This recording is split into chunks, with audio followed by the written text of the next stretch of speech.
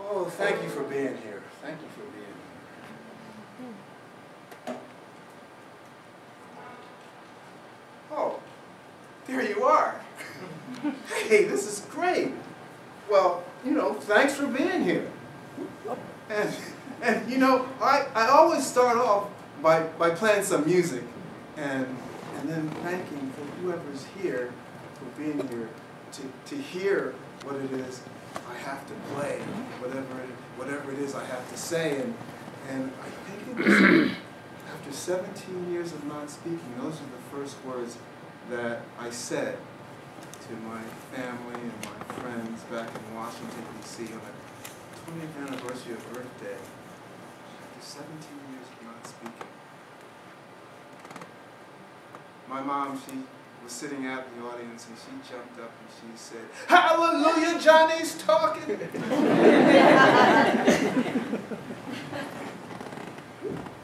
Whoa, she was happy. My dad, he said, "That's one." And my dad said that because he wanted to see me talk. He wanted to hear words come out of my mouth, but he also wanted to see me drive a car.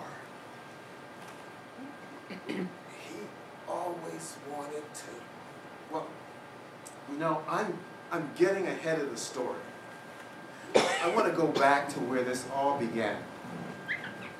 Back in San Francisco, there was a big oil spill. It was the second big oil spill that I've ever heard about. The first one was the Santa Barbara spill down in Santa Barbara. Right. It was a blowout.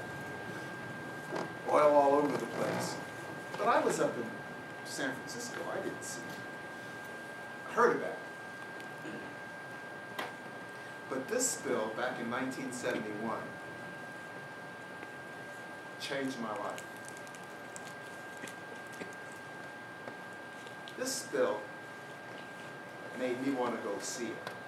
Because I heard about it on the radio. I was sitting with my girlfriend. We were having breakfast in our little kitchen in Inverness, California, which is way north, maybe 40 miles north of San Francisco. And so there we were, sitting in our little kitchen listening to the radio. Big spill in San Francisco, oil spill. Let's go see that, sweetie. Let's go. Let's go. Let's get in the car and go see that.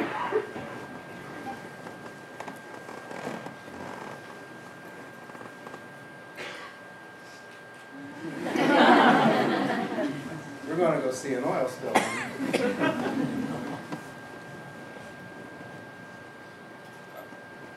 I don't see it. It's kind of cloudy, you know. It was cloudy. It was foggy. That's what was probably the cause of the spill. But we could smell it. And the smell was so overwhelming that it just really got me sick. I wanted to do something. And the first thing I said to my girlfriend, Jean, I said, "Jean, this is terrible. Let's do something about this. Let's get out of our car and start walking."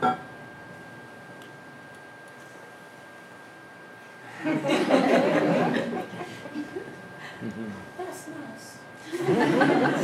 Jean didn't sound that way. Not really. But that's what we call a theatrical device, right? Here, here. Say things like that. That's just so you don't get confused.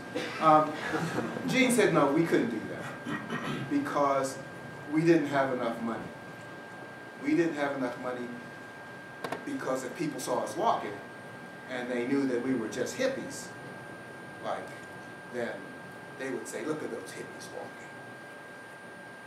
They can't afford a bus, they can't afford a car. But if we got rich, if we had lots of money and we were walking, then they would say, look at the rich people. They're walking. They must know something. Let's follow them. Now this was way before Forrest Gump. So I said, well, you're probably right. She said, listen, I'm going to make lots of money and we're going to be able to afford to walk. Okay. So we drove back home. And when we got home, There are pictures all over the television about birds flapping and oil and everything, and the seals and all. It was miserable for us. But we waited. We were going to wait for the money. But there was a knock at our door.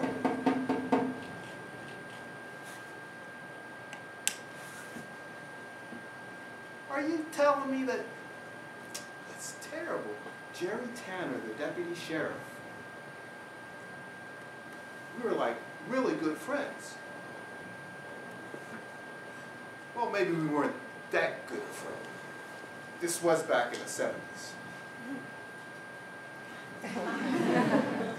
And he was always looking in Gene's yard for plants.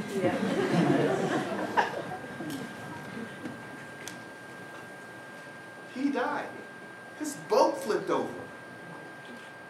He lost his life, and his family was rescued. And even though we weren't the best of friends because of the plants he was always pulling out of Gene's garden, we had to do something. Because we lived in a town with only 350 people, and I got to tell you, everybody knew everybody. And everybody knew what everybody was going to have for dinner. And what was growing in the garden. So we picked some peas from our garden, and we took up to Mrs. Tanner, and we said, Mrs. Tanner, we're very sorry for your loss. We're going to go for a walk to celebrate Jerry's life. So we did. We decided to go for this walk, and it was a 20-mile walk. We were going to go hear the Youngbloods. Anybody know who the Youngbloods are? All the old people. They sang this song, "Come on, people, smile on your brother. Everybody get together. Gotta love one another right now. Come on, let's sing." No, so we went to see them because they lived in our little town, and they were going to be playing. This is before they were probably, you know, who they are now, who they were then. But 20-mile walk. We're going to walk to go dance and celebrate Jerry's life. I know there are going to be a lot of hands now. How many people here have walked 20 miles? See, Wisconsin. It's like that. I asked some people in some audiences, they all look at me like, are you a fool? 20 miles. We're going to go dance at the Lion Chair, and it's 4 o'clock in the afternoon. Are we going to get there in time?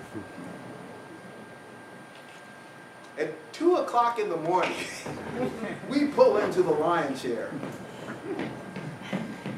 And they're playing their last, you know, "Come on, people, smile on your brother." And they're folding everything down. That was like their 5th encore or something. And they say, "John, Gene, oh my God, look, you guys walked all the way from Inverness to come see us, and it's incredible. Come on, get in the car, we'll drive you back." Well, at that point, we said, no car for us. We will walk back after a few days at the Holiday Inn. And so, after those few days, we walked back. And on that walk, I started thinking, and this was a moment of truth for me, because Jerry was about my age. He was like 25, 26 years old, and he had everything.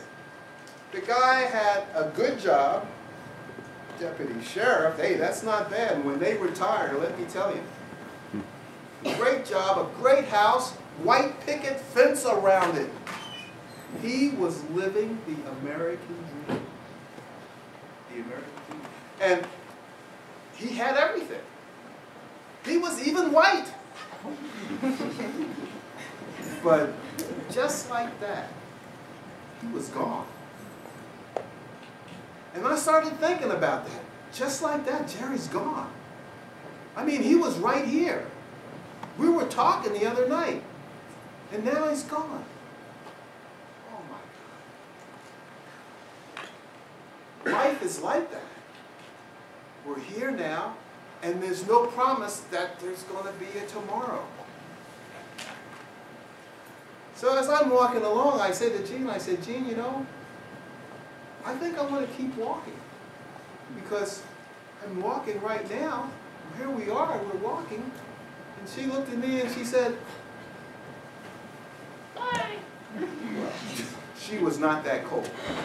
But she did say that she couldn't do that because she had lots of things to do, court cases, and how else were we going to get the millions and millions of dollars that we were going to get in order for us to afford to walk. And I decided I was going to just keep on walking, and so I did. I kept walking. And in my little town, everybody heard about it right away. John has gone crazy, he's walking everywhere. This is really a bad thing, and people would drive up along next to me. John, get in the car. I'm going to Point Reyes, it's 4 miles. Why do you need to walk 4 miles? I'm going to drive right there. I would argue. I would argue. I would start talking about the environment and pollution and how I was saving everything. I was saving the world. Maybe we don't want you in the car, John.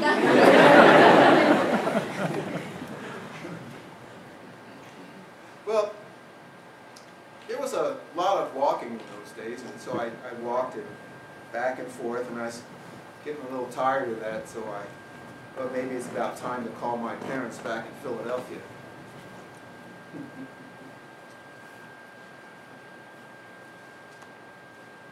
They're in Philadelphia. Mom? Mom? Yeah, it's John. Yeah. I'm fine. No, really. I'm really good. I'm really good. But I wanted to, yeah, please tell Aunt that I'm okay. No. I just wanted to call you to let you know that I have given up riding in cars. Maybe you shouldn't hear that. My dad? Oh, okay. My dad wants to know why I didn't do this when I was 16. I didn't know about the environment then. No. The environment, Mom. The air we breathe. The environment hasn't reached Philadelphia yet. This is 1971, 72, so. But listen, no, I am happy. No, I'm very happy, and I would have to walk if I was going to come and visit you. It would take a while, but you know. No, I'm happy. No, I am. I am. Okay. Thanks, Mom. She said if you were really happy, you wouldn't have to say so. Mothers are like that. But now I'm walking back and forth in my little town, and this is about a story. It's about Planet Walk, what I'm going to tell you tonight, but it's also about something else. It's about the ragged edge of silence.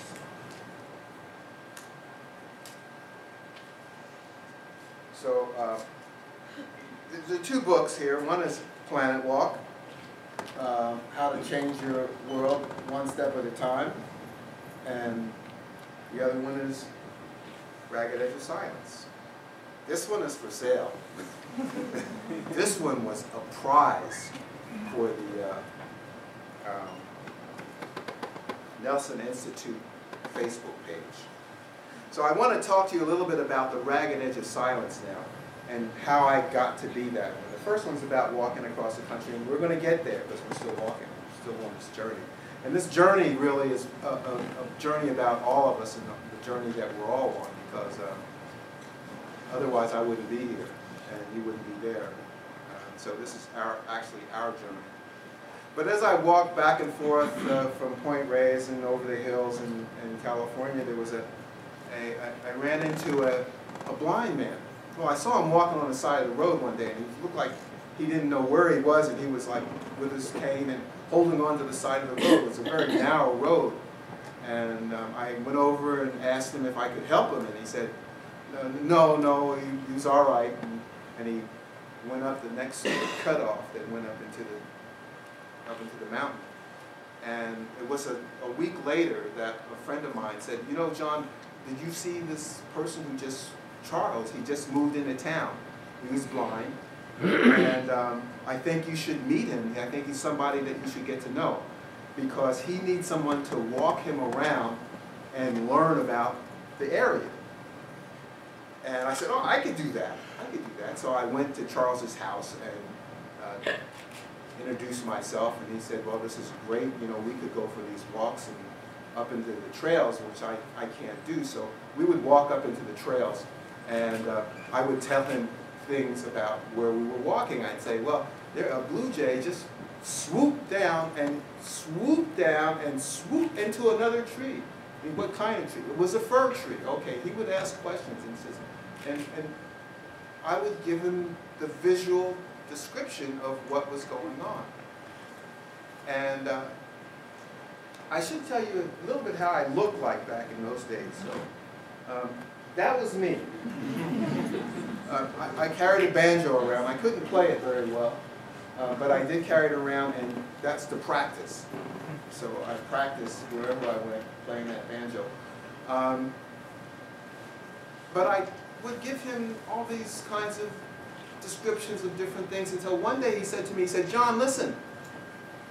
And listen, are you listening? And I said, well, yeah, Charles, what? He says, do you hear that?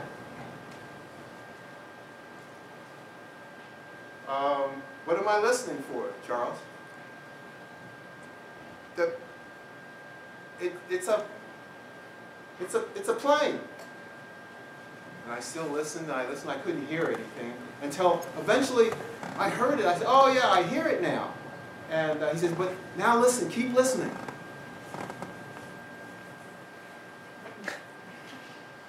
Okay, Charles, I don't hear it anymore. Nope, it's still there. Listen. And I could vaguely hear it, and it would come in and it would go out until finally it was gone. He said, John, that's the ragged edge of sound. Ragged edge of sound. What is that? He says, you think that it's just this straight line and you start hearing it, and it's not like that. It's like it comes and it goes, it comes and it goes, until finally it's there. Oh, well, that's really very zen, buddy. I thought about that for days. And I started thinking about, that's like life is. That's like how we learn things. That's really very profound, Charles. But then something happened to me. While I was thinking about this, my birthday was coming up. I was turning 27. And I usually hate to tell people the story because they go, you are crazy. But turning 27 was very, very special for me because this was in the 70s and we did do things like, oh, you know, inhale. But 27, there's a 9 there, so there's 3 9s in 27. Whoa! Did you hear the Beatles? Number 9, number 9, number 9. That's 3 times. That means something. What does that mean? That means when you turn 27, John, you're going to have to do something really special, really different. Okay? Okay, I get that. Special and different. Well, had I not been reading The Hobbit at the same time, I might have done something else, but I had been reading The Hobbit. And my birthday was coming up, and the Hobbits, they don't get birthday presents for their birthday. Do you hear that, Sam? Yeah. That's my son. He's here tonight. His birthday's coming up. He doesn't want to hear this story. But I decided, because hobbits give birthday presents and give birthday parties, I decided that's what I was going to do. I was going to give a gift to my community. What was it going to be? I didn't have any that stuff. I couldn't play music very well yet. I could stop talking for a day. You know, just for a day, I'll be silent for a day. Now, I could ask this audience, how many people here have been silent for a day? And I'm going to see lots of hands. See? For a day, probably for 2 days.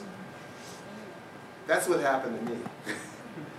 The first day I was not speaking, I went to see Jean. I slept out on a ridge. You know, this is going to be a rebirth. It rains, I get wet, I go down, I see my girlfriend. And she looks at me, she goes, "You're not talking." "Oh, it's your birthday. This is wonderful, John, that you're not going to talk for your birthday." The whole town felt it was wonderful. Great idea, John.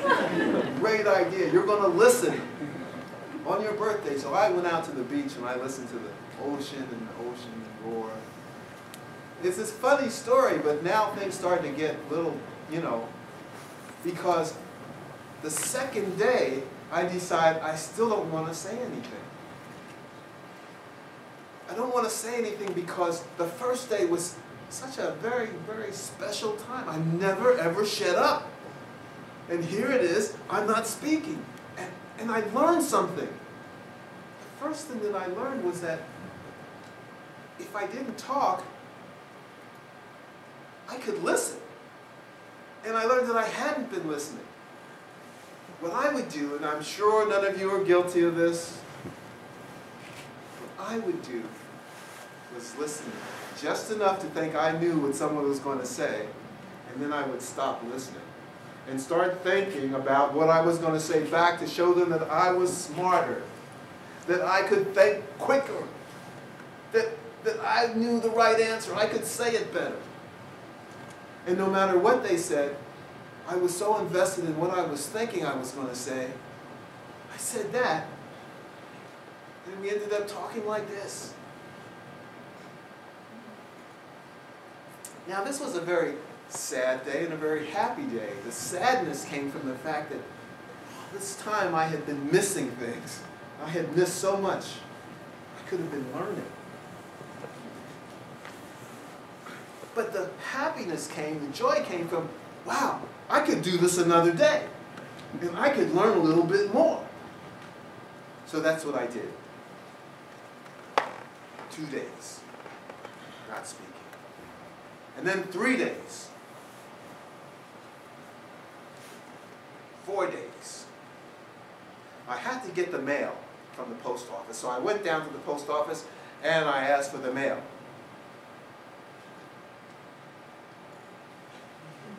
The postmistress looked at me. She went back. I said, "Oh, mail, mail. You want your mail?" "Oh, why didn't you say so, John?" She got the mail for me. And she said, "What's the matter with you? The cat got your tongue?" I don't know where that expression came from, the cat got your tongue.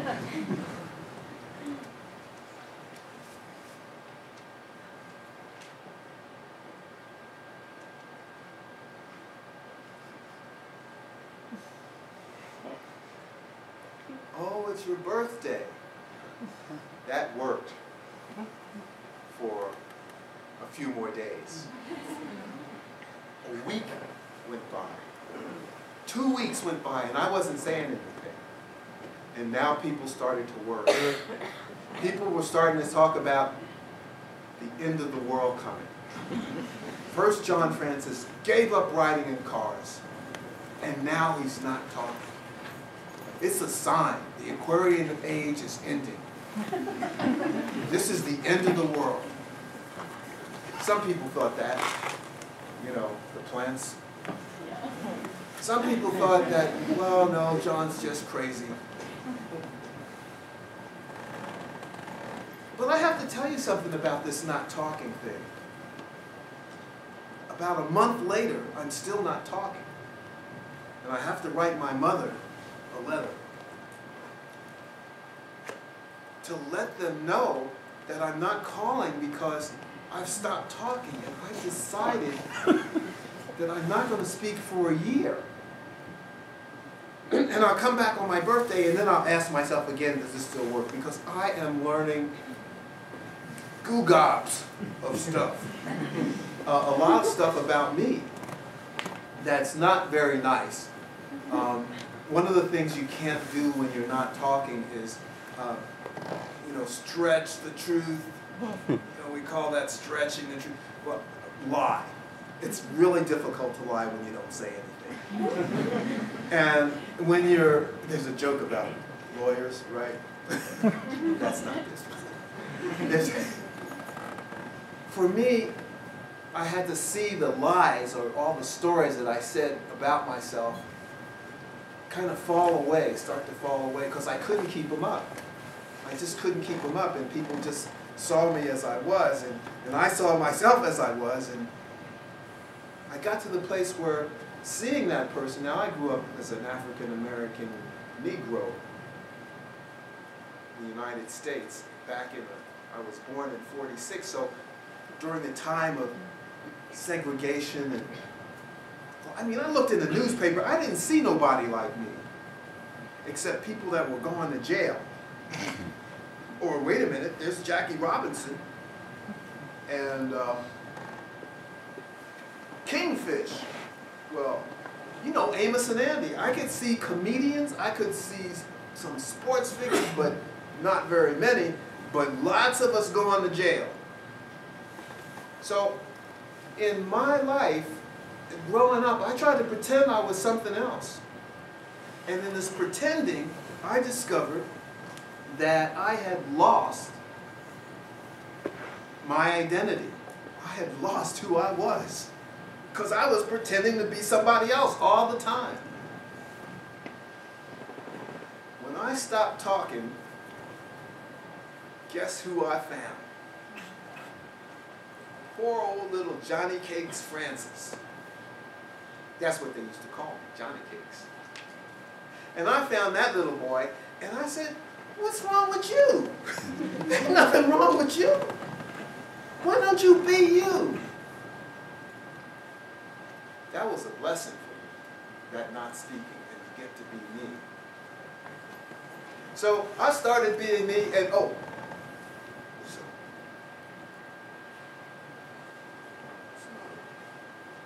Mommy wrote me. It's an airmail from her. So it says, thank you for the letter. We understand that you are not going to speak for a year and you can't call us. And you can't come and see us unless you walk. Your dad will be on the next plane. Oh, my dad's coming to see me. Oh, my goodness. And I'm sure he's going to come to reprogram me. Because they think that their son out in California has been taken over by some strange California religious cult. And they're going to have to come and get me because they won't let me out of the place and they won't let me call them, so they're coming to get me. Something else is happening with this silence thing that is, I think it has to do with the physiology of it, because when we're talking, when we speak, we hear our voice, we get that feedback, we do things in a certain way and we get this kind of feedback. But when we don't do that, we stop, and we stop using muscles, we stop using all kinds of nerves, and everything changes. So actually our physiology, our physical being changes. Now, how many people, when you didn't talk, how many people felt some change, some physical change when they stopped speaking? So Yes. And so, you know, after a few months of not speaking, things started to get really different for me. And I didn't need any of those weeds anymore. That just didn't. And I even wondered, someone said, oh, you know, you don't have to get high. You just get high on the natch, which meant you should just be able to be high in nature. You should just feel good in nature. And boy, I was feeling really pretty good.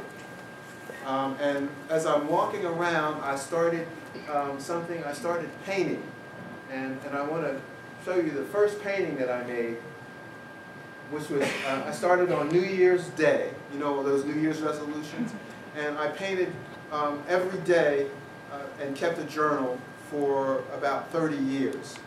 So that's a long time, a lot of paintings and a lot of writing. But I'm still talking here, and this is my first painting, and I want to show you just how I'm developing. And so the next painting, this is grass. I'm right there in the environment. You know, the first one was the sunrise coming up, and now we're in the grass and sticks. You know, grass and sticks. How can I represent that? The next one is is it periwinkle? Periwinkle. I try to remember the name of that flower, but it looks pretty good. And I was really happy with that one. You know, I was like, wow, that's pretty good. And this is a bay, the Tamales Bay where I live, and there's some trees, and there's the hillside, and there's the blue sky. These are very simple paintings, but what these represent to me are artifacts of something that's changing inside me. And so here's a tree. You know, this is, you know, I'm out there every day looking for things to paint. And this looks like ribs, but that's a pine tree. And then something happened. That was the month of January. Then I decided that I needed another change, so I started looking for something to paint, and it turned out to be bamboo. And every day I found some bamboo and I made a painting of bamboo. And sometimes I would just sit in front of this bamboo because I wanted to paint it right. I'd sit in front of it and I'd just look at it for maybe 20 minutes or half an hour, and then I would start to paint it. And sometimes I would look at it, and then I would turn around and not look at it and try to paint it from memory. And then sometimes I would look at it, and then I would go home later that night, and then I would try to paint it. And so I would try to take with me the experience of something that was out in the environment and take that home and be able to communicate it, to represent it. Now, but I'm still talking, but I'm getting a little bit introspective with this sitting down and looking, and you know, you might even call it meditation. And I didn't call it anything, but that's what happened. So as I went on with these bamboo paintings, something really different happened, and I started seeing things different and feeling things differently until I got to my birthday, which was when I stopped talking, and I painted just this circle. And I try to raise that up because this is that's the painting I made for the day that I stopped talking. That's it. Where did that come from? I don't know. And then after that, I started painting bamboo again. And that ended up the month of February. And we're getting right back into that month. And I always remember in February that I started painting bamboo. And the painting, the quality of the painting changed. And as I said, these are just artifacts of something that's happening inside. Just artifacts. Sometimes they look like some other people might want them. And sometimes they look like, that's a nice artifact, you keep that. You find yourself.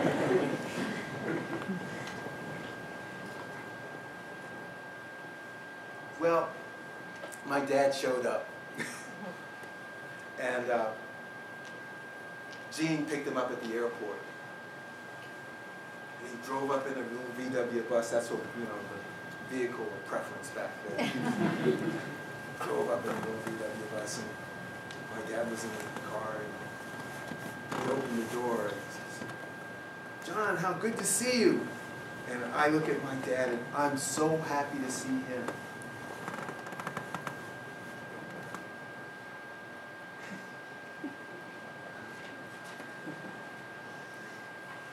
My dad, he looks at me and he goes, Jane says, "I told you." I said, "I told you." But you know, he puts his hand out and I grab his hand to shake it. And I felt really good because I could just, it was a very good touch, something that I remember.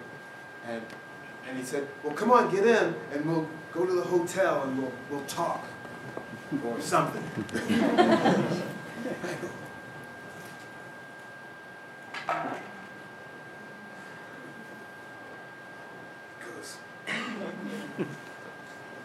"Okay, I'll meet you at the hotel." And they drive off, and I met my dad at the hotel. In the room that night, I tried to use sign language. I tried to use, first, Indian sign language. Now, I should tell you about my sign language before I tell you anything else. My Indian sign language came from this book by Iron Eyes Cody called Indian Hand Talking. When I stopped talking, I went out and got that book, Indian Hand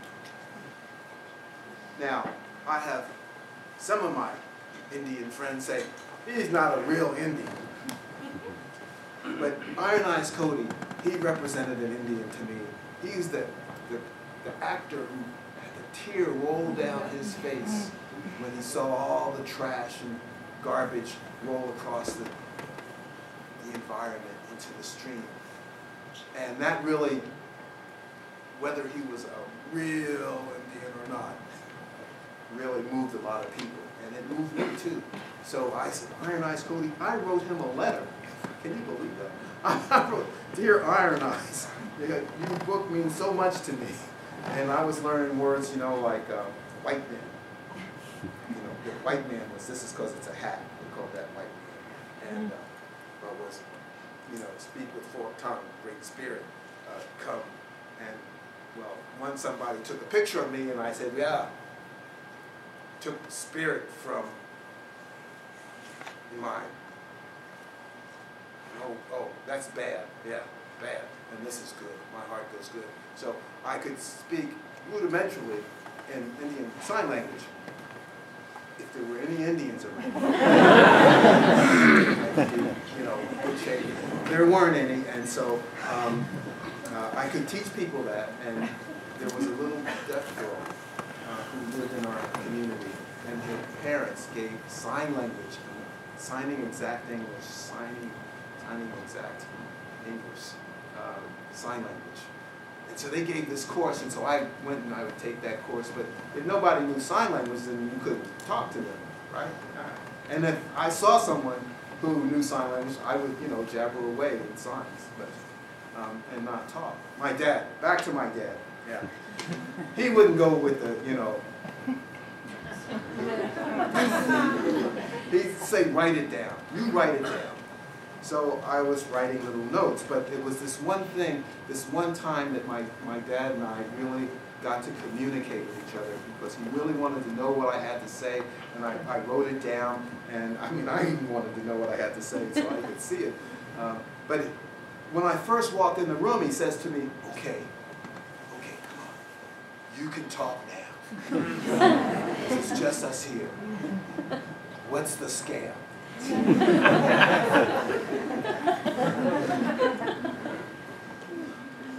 What's the scam? Well, it was from Philadelphia. And you know, so I'm saying there is no scam. I don't talk, and I'm writing little notes about how I want to go to school. He says, "And you want to go to school? You don't even talk." It's crazy.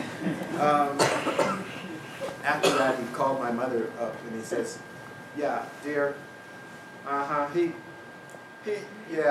He's okay. He doesn't smoke. He doesn't do drugs. He doesn't drink. No, they seem to like him here.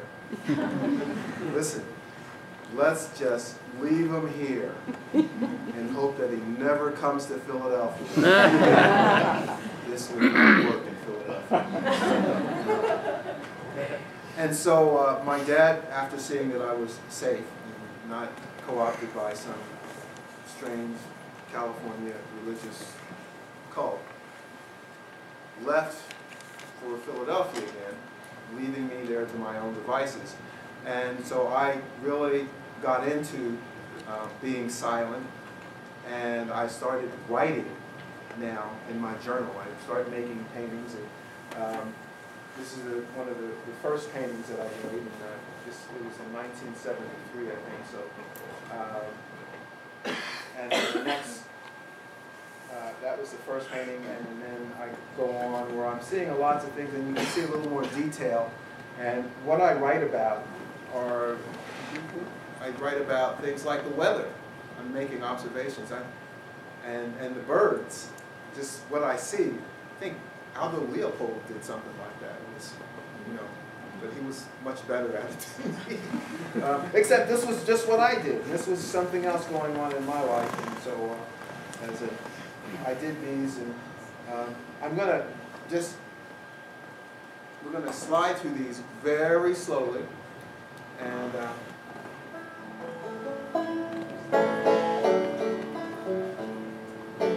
because I got better with the banjo too.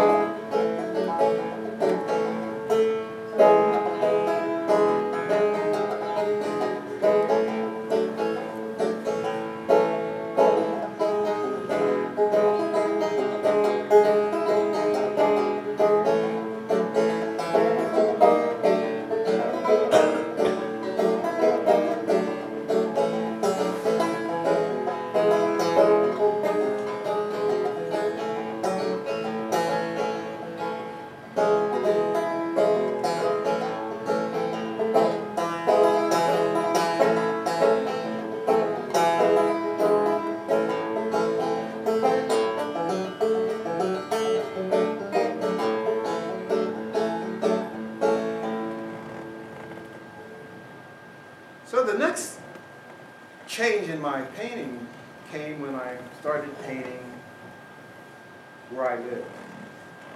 But the first time I went on a journey from where I lived was inside. It was on Christmas, and I don't know if we can see the date, but I'll try to raise that up so that we can read this, because this is where I went. And yeah, this is my Christmas painting. This is my gift to myself, was to go on a vision quest. And as I went on this vision quest, I'm still not speaking, of course, I started writing a poem. And the poem lasted for several days, for 5 days, until the beginning of the year. So I'm going to read some of this. I don't know if I can see it all on here, but I do have some of it here. And I'll read the whole thing, and I can do that. Yeah, so it starts out, Manito. Upon the road, empty sack, full heart, clouds play amongst the mountains, tide rushes toward the sea, returning. Wind whispers softly in the trees, feather dance lying on the road. One night is done, another just begun. Manito calls. December 25th, 1973. And that was a really special day because I got this big sack, it's a laundry sack, and I filled it with toys and stuff that I made, little things, and I carried it around to all the kids in Inverness and Point Reyes. And it took me all night. You know, I'd go get someplace and I'd knock on the door and they'd be sleeping and they'd go, "Oh my God, it's Santa!" Rang little Willie down, and little Willie would come in and goes, "It looks like John Francis." And I did that all night, and it was just really great to the next day. And it's Manito is the rain today, wetting road and making clay. Manito is a drop on leaf, enlarging worlds beyond belief. Manito is the screaming jay, wanting rain to go away. Manito is the flower, that's the day after. And Manito sits upon a tree. Manito rains drips from the leaves. Letting go of shape and form, Manito is the endless sky, letting body, feathers torn, fall to earth. Manito is the tear. Manito is the yellow gold of daffodils as they unfold. Manito is all that is unseen, something rather like a dream. Manito is the fragrance. And Manito is the warming sun gracing sky when storm is done. Manito is the one that fell, passing through life's wondrous spell. Singing frogs, dancing trees, Manito makes up all of these. Manito is the spell caster. Manito is the salmon strong, returning here from seed to spawn. Here, wishing shallow stream, where it does flash among the green, and gentle rain upon the trees, the voice of the stream of Manito, quiet voice, splash. Manito is the great spirit.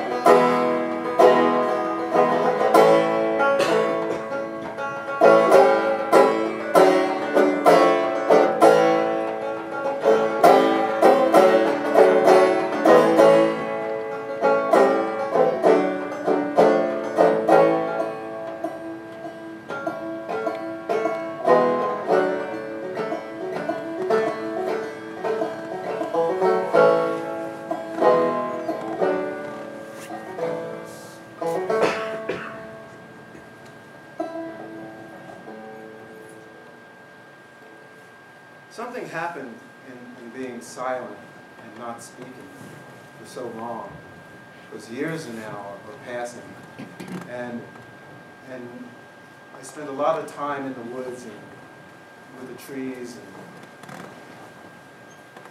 and sometimes you can get isolated from each other in this journey.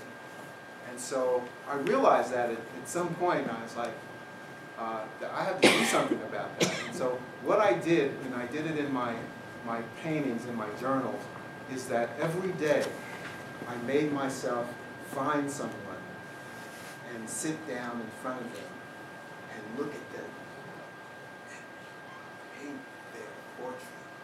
Every day I found someone. And I might not know them, sometimes I did know them, and sometimes I didn't. When I went for a long walk, I would find people on the way, and without speaking, let them know that I needed to sit in front of them and paint them. So I got to meet a lot of people and paint a lot of different people And the importance of this for me is that it let me be with all kinds of people from all walks of life that maybe I wouldn't have had the opportunity to get to be with if I didn't make myself. And so it was a really important experience for me, and turned out to be a really big lesson, because when I started walking across the United States, I just love to be with everybody. I mean, I love to be out in the wilderness, which I spent a lot of time in the wilderness, but I really enjoyed my time with all of you and everyone. That's me, my self-portrait. That's when I was like very young. And so it goes on like that.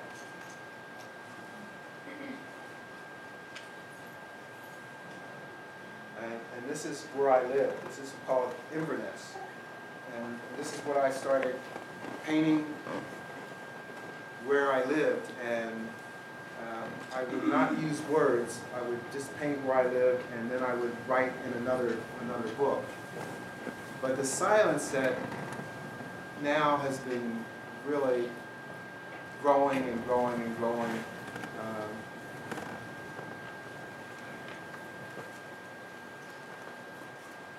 Something happened. I went up into the wilderness, and I spent about a year.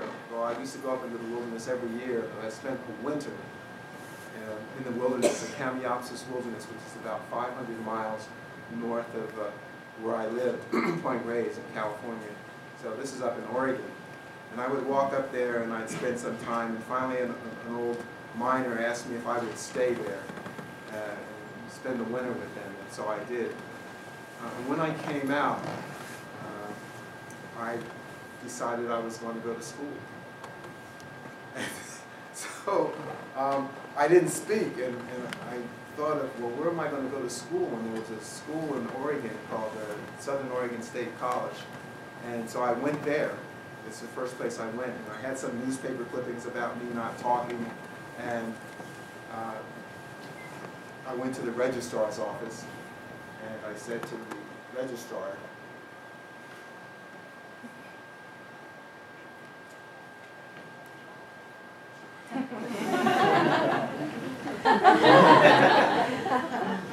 and he looked at me, Mr.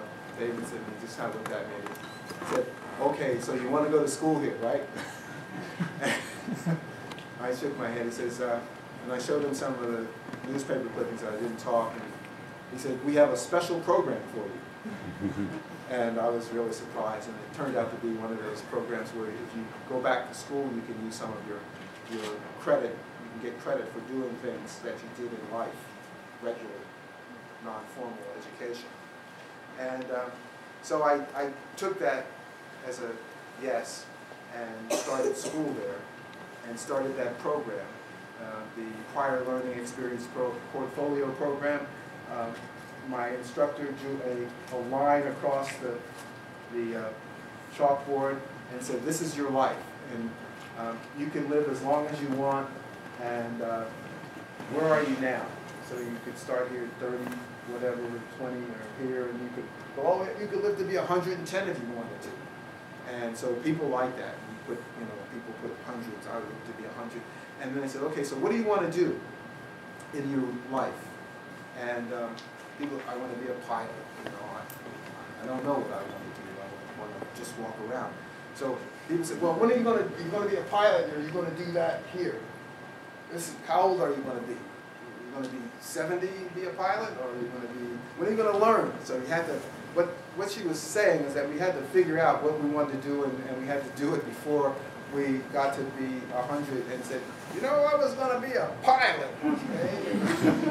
I was going to walk across the United States once, but and so we had to make all these things, long-term goals and short-term goals, and it made a lot of people nervous, because you start realizing that you're not going to be here even after 100 years. You're not going to be here forever, and so you had to make a choice. And so my choice was, I'm going to walk and sail around the world. That's my long-term goal. It was part of my education, my formal education, the spirit of hope that I could be a benefit to the world and humankind. I didn't know what that meant, but when I finished school, that's what I was going to do. And I graduated in 2 years because I had so many credits from just doing stuff like I could play the banjo, I could paint, I could write, I could do physical education. I lived in the Kamniopsis wilderness and with this minor, so he was a geologist, and so I knew the geology and the natural history of the Kamniopsis. Oh my God, there was a 12-credit course for nonverbal communication. When I walked in, and the professor looked at me, just and signed that. So I got 98 credits. 98 credits, for $75. What a deal, right? And, they figured that out too, because now you can still do that, but you have to pay for every credit. Before it was just you pay for the $75 course, and then they'll give you whatever you can get. My dad shows up, and he's very pleased that I graduated college finally. And he says, this is really good, your aunt really likes this, and your mother's proud that you graduated. She couldn't show up, but what are you going to do with a bachelor's degree? You do not ride in cars and you don't talk. And so I hunch my shoulders, and I get my banjo in my backpack, and I continue walking on. And you can tell this is where this is going to go, because finally I walk across the Oregon up to Washington, Idaho, down into Montana, and go to the University of Montana. And I have to tell you that when I get there, first I wrote and made application to them and they said, well, when will you be here? I said, in 2 years. It's planning, because I'm walking. I said, well, okay, we'll wait for you. I walked, I had to go up to Washington to Port Townsend, where I built a boat and rowed it across Puget Sound and sold that boat, and then continued walking across Washington and Idaho and down into Missoula, Montana, where they were waiting for me. And just like they said, and they said, John, you just got here just in time. Just in time, because tomorrow's the last day you can register. Otherwise, you'd have to go through the whole process of application again. And he said, "You ready to go to school?" And I did this. You know what this is, right? Yeah. He says, "What? No money? We'll take care of that. Come back tomorrow." Is that how it works? We'll take care of that. Come back tomorrow. And I came back the next day, and he said, "Here's $150." And what am I going to do with $150, right?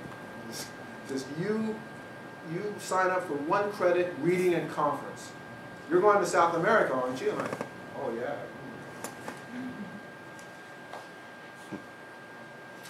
Hydrological systems of South America.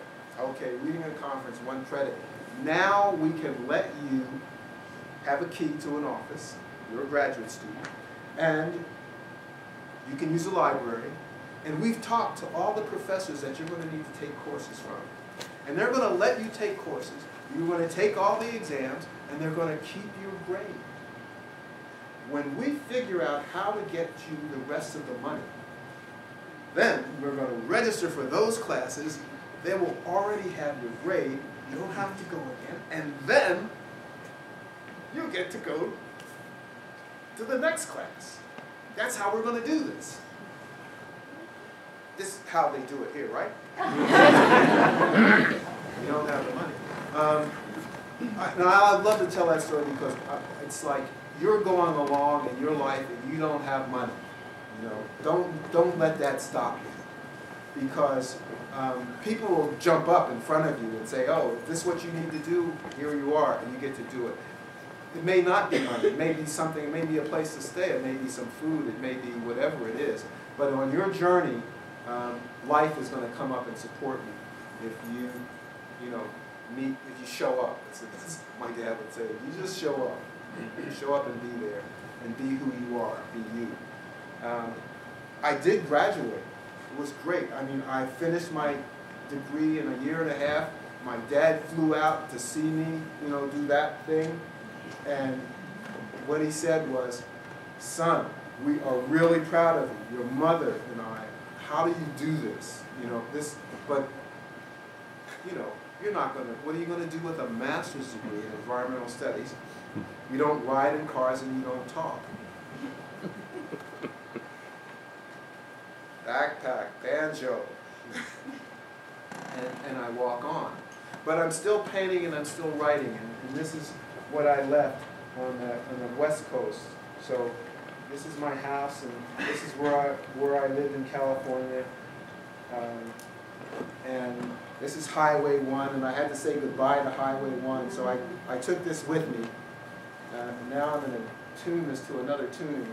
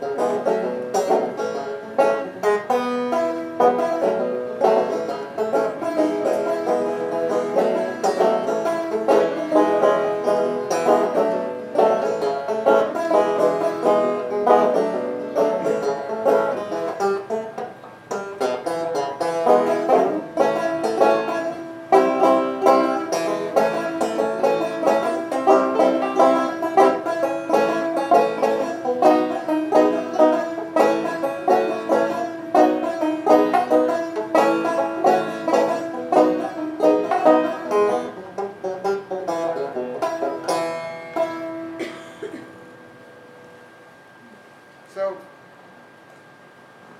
I'm still not talking, and I'm actually teaching at Montana, which is kind of an interesting story. I'm a TA, so I could get more money for my scholarship. They let me be a TA, not speaking, and so I'm in my class waiting for the first bell to ring for the first class, and I have a friend who knows sign language, my sign language, and so when the bell rings and everybody's looking for the TA to come out of the lecture, who's the TA for this class? And I stand up and I go, my name is John Francis. Well, I don't say that, my friend says that, and I'm your TA for this quarter system, and this is kind of an experiment because I don't talk and I'm walking around the world. And I'm looking at everybody, look at their their schedule. After they go, and then they get the schedule out and start looking at it and going, this is the only time they can take this class. It only takes a week for us to get to know how we're going to do this. I make signs for them, and they're like going, well, wait a minute, what's he talking about now? What's he saying? Oh man, he's talking about clear cutting. You know, because we were talking about, no, that's not clear cutting. It's not clear cutting, because he was using a handsaw. And you wouldn't clear cut with a handsaw. You can clear cut with a handsaw. You can clear cut with a handsaw, but no, I think he was talking about selective forestry. You know? And so I would just kind of back out of the conversation because it was a discussion class. The second week after we were in we had everybody from all the other sections wanting to get into our section. And they said, oh, no, no, John, just just us. Let those guys in. And that was a very interesting experience. I don't want to ever do that again. But I always say things like, oh, I'm not going to do that again. I'm not going to go to school again. I'm not going to do that. Because after I did my master's degree, I said, oh, that was so hard, not speaking and doing a master's degree. I'm not going to do a PhD. Well, who would want me to do a PhD anyway? Who would? And so I left Montana and I went walking off. And down through Idaho and across the Arco Desert. And that's Arco Desert is a place where they do nuclear stuff for the Navy. First nuclear reactors came out of Arco. And I'm walking across that, and it's desert. And people help me by leaving water for me as I'm walking along. Now, I don't even know these people. I just come up to some water. It's there for me. And it's a really interesting place to be, quiet and silent, and yeah, that's what I'm going to say. There's some very interesting things that can happen in that kind of environment. I finally get to Wyoming and get to go to Yellowstone, and Yellowstone, and see the geysers and stuff. And I'm watching. Oh, I'm out of Wyoming. Can't even know where I am now. I went down to Idaho, and then I went to Wyoming, and up to the Bighorn Mountains, and into South Dakota, and I'm crossing South Dakota, and winter comes, and I'm on my way to Madison, actually, because I hear it's a really nice place. And I don't make it to Madison. I said, well, I guess I'll get to Minneapolis. It's really nice, cold, but it's really nice. Winter came, and so I'm in Watertown, South Dakota. Watertown is right on the border. You got to go down to Sioux Falls. And I spend the winter there working as a printer. And I get a job at Print 'em Now. And I get to print my newsletter if I help, do the binder and, cut paper and put things together. And I do that. And I'm having a great time, and while I'm there, I start looking at different schools around the country and PhD programs for environmental studies. And I'm looking at Montana. Montana doesn't have a PhD program, but it has all the breakdown of all the people that went into the master's program. And it has, Native American, and African Americans, and white, and men and women, and I look and I'm looking and I go, there's one African American. Who is that? We're meeting him.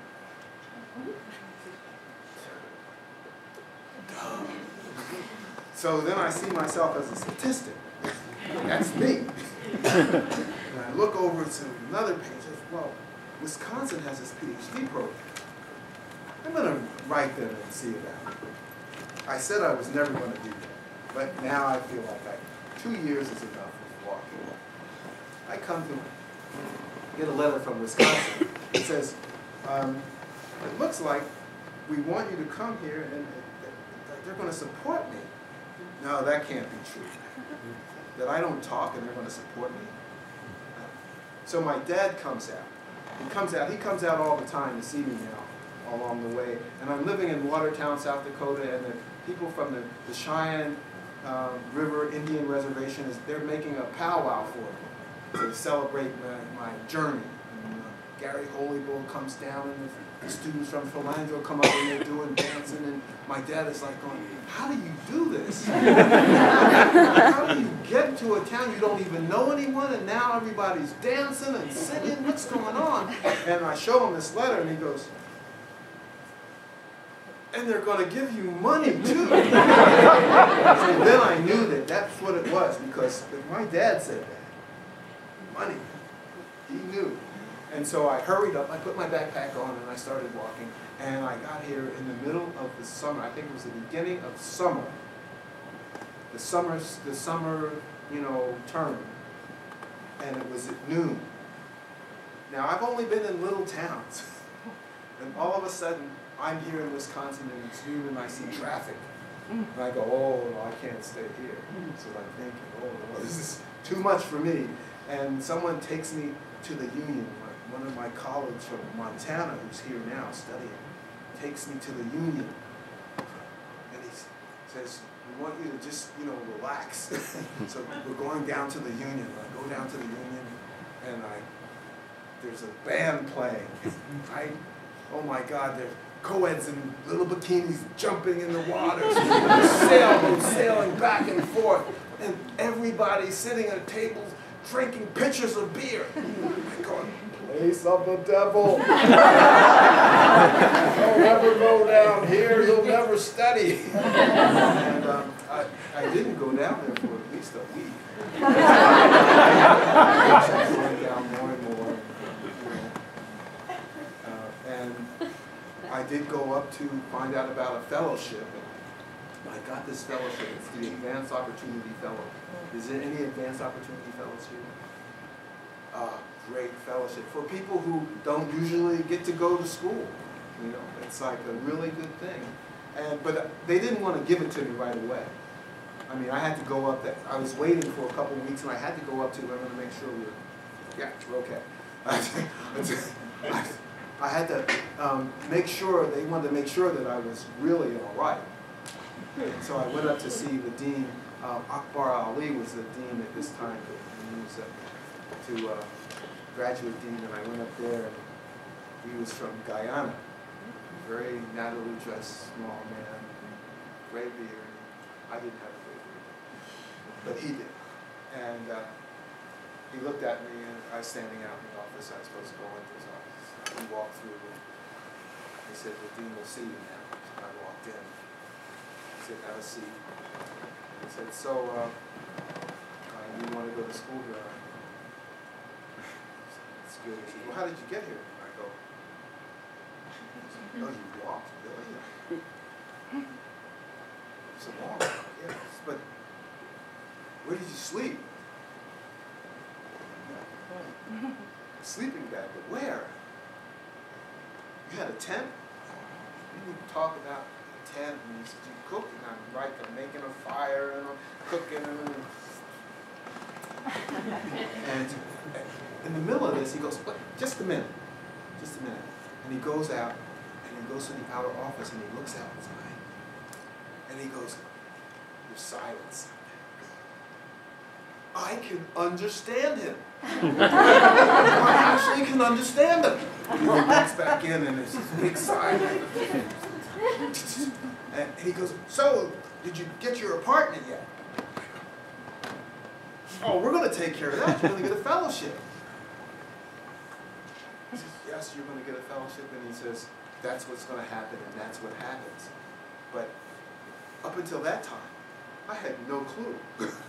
I had no clue that this was going to happen. And so here I am now at the University of Wisconsin, and I'm studying for a PhD. What am I going to write on? Oil spills. That's what I'm going to write on, because that's why I'm walking, and that's why I don't talk. And there's a professor here, John Steinhardt, who wrote on oil spills. He and his wife, John and Carol Steinhardt, they wrote Blowout, about that spill that I didn't see in Santa Barbara. They wrote, and he was there. He could be my major professor. He was my major professor. Great. This is wonderful. I'm studying. I tell my colleagues, they said, what are you writing on, John? And what are you studying? I'm going, oil spills. Man, nobody's interested in oil spills. What kind of job are you going to get? I'm thinking about a job. Do my study. I do my final exam, and something happens. March 1989.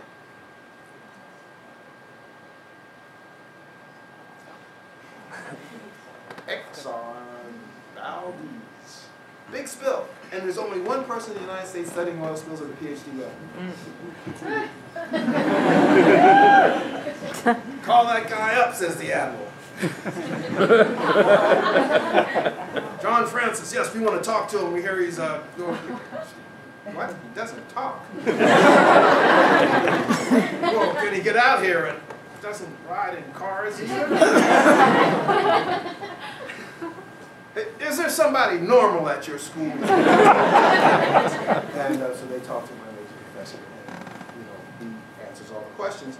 But my dad comes out because now I'm ready to go study, and I'm writing my dissertation and do my research. And he comes out to see me, and he looks around, and he sees my apartment. He sees all the keys I have. That's a, keys. If you have keys, that means something. Goes, my sister said I should leave you alone because you seem to be doing a lot better when you're not saying anything. But what are you going to do with a PhD if you don't ride in cars and talk? There are a dime a dozen these things. I hunch my shoulders. I get my head back. It's in Washington, D.C. when I started speaking again, and that's when I say thank you for being here.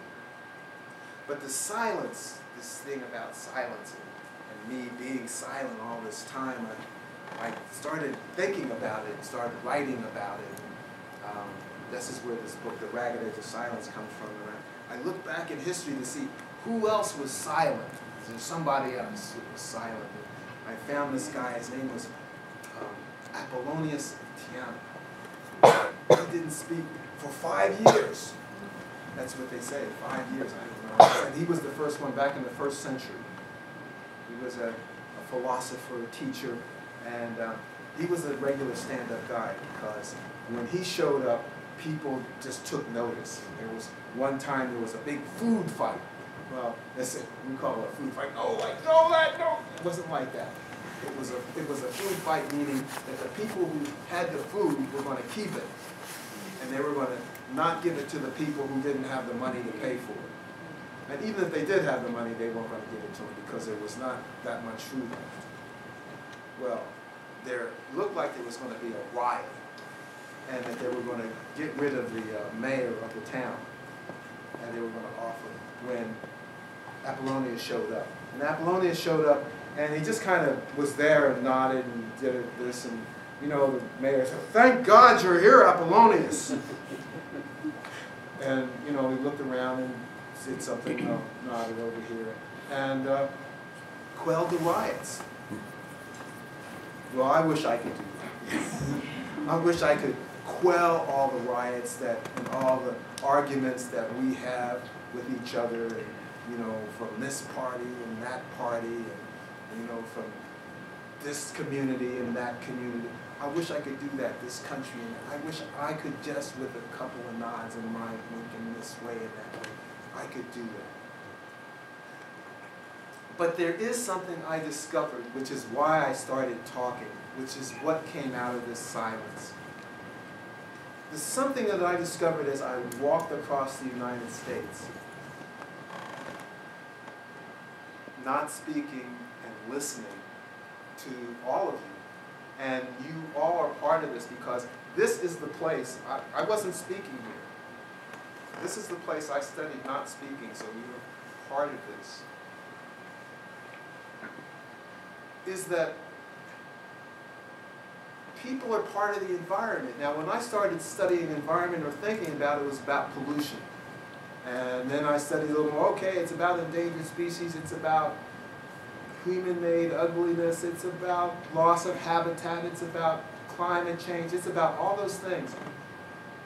But if it's really about people as well, if people are part of the environment, then what really struck me is that, well, then our first chance to treat the environment well, to treat it sustainably, or to even understand what sustainability is in the relationship with ourselves and each other. And so, as a pilgrim would say, walking along the road, it's really about how we treat each other when we meet each other. As we say, sitting here right now, it's about human rights and civil rights and economic equity and gender equality and all the ways we relate to each other. It is about how we treat each other.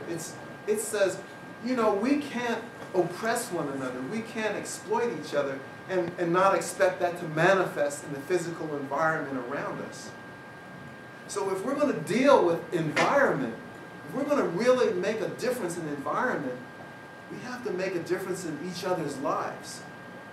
We have to look at each other and learn to be together, learn to respect, learn to love one another. And that sounds like, well, that's very corny, John. Yes. Those things, those truths often sound that way. And it's nothing old. It's nothing, I mean, it's nothing new. It's not rocket science. You know, it's a practice. And so, and like paintings, it gets better as you practice it. You get better at it as you practice it. You get really good at it when you practice it. So, every morning now, I wake up and I spend, maybe a half an hour not speaking. Not speaking to my family, not speaking. I sit quietly by myself for a while, but then I go out into doing the things that, you know, brushing your teeth and feeding the kids, but I don't say anything. And they accept that. They know that I'm not going to talk. Just to connect, to reconnect with that silence. That silence. And it's not my silence, it's our silence. And you can reconnect, you can connect with it as well. In the morning you can get up and you can not speak for 5 minutes. I try that for 5 minutes. And then you can not speak while you're doing some things around, and just practice that. Because as you do it every day, and it's like the painting. It's that artifact that tells you it's something happening inside you that's changing. And so I'm going to ask us, as I play something, I'm going to play, and then this is called Night Rain. It's a very meditative piece. And then afterwards, we'd like just 2 minutes of silence to let the music go, and let's be silent with that. And I'll thank you when this is over.